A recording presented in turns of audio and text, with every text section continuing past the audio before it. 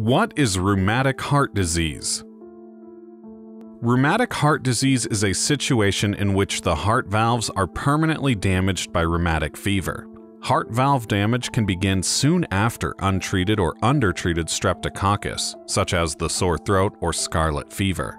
The immune response causes an inflammatory condition in the body, which may lead to continuous valve damage. Rheumatic heart disease is prompted by rheumatic fever, an inflammatory condition that can affect many connective tissues, especially in the heart, joints, skin, or brain. Heart valves can become inflamed and scarred over time. This can cause the heart valve to contract or leak, making it harder for your heart to work normally. It may take years to develop and lead to heart failure. Rheumatic fever can happen at any age, but it usually occurs in children between 5 and 15 years old. It is rare in developed countries such as the United States.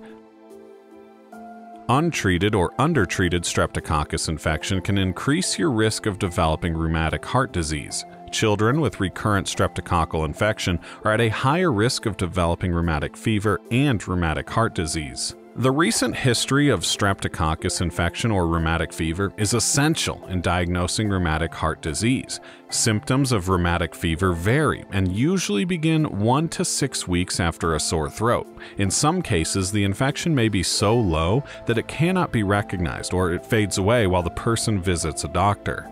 These are the several typical symptoms of rheumatic fever: fever, swelling, pain, painful joints, especially the knees and ankles, nodules, which are bumps under the skin, red, raised, network-like rash, usually on the thorax, back, or stomach, shortness of breath, discomfort in the chest, and uncontrolled movements of the arms and legs or facial muscles, and weakness. Symptoms of rheumatic heart disease depend on the extent of valve damage and may include shortness of breath, especially when active or lying down, also chest pain and swelling.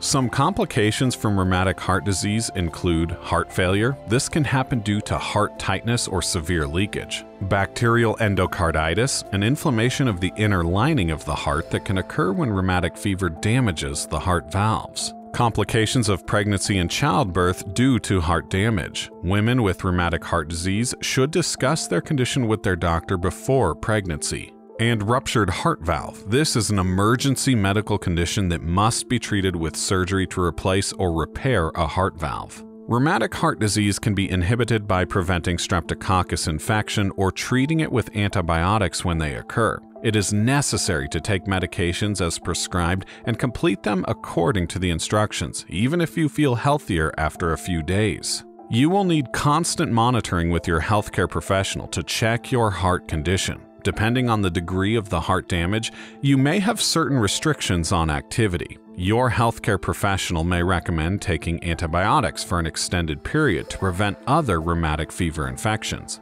Knowing that you have rheumatic heart disease can be frightening. It's normal to worry about the diagnosis, fear about the future, or not know what to do next. There are many sources to help you cope with rheumatic heart disease and reduce the risk of complications.